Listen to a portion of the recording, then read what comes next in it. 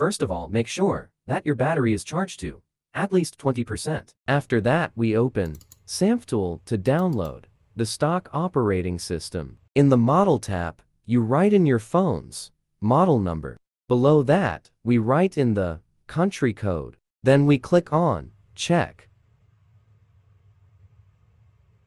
When it got the firmware.it will show some information about it. That's great.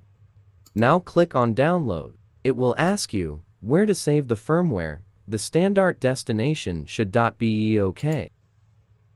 After it's downloaded, there should be a zip file. Extract it. You'll end up with a folder with few files. Now, you open ODIN as administrator.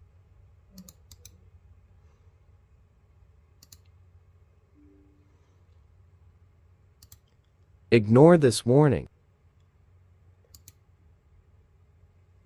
As you might notice, the files in the folder got some things at the beginning. You need to use this to add them to ODIN. For example, you see BL here, click on it, and navigate to the BL file.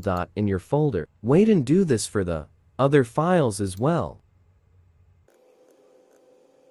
You have two files, almost, named the same. Home CSC keeps data.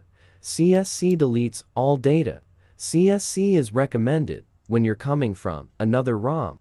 Now turn off your phone. Then hold volume down plus Bixby plus power.to, enter the download mode.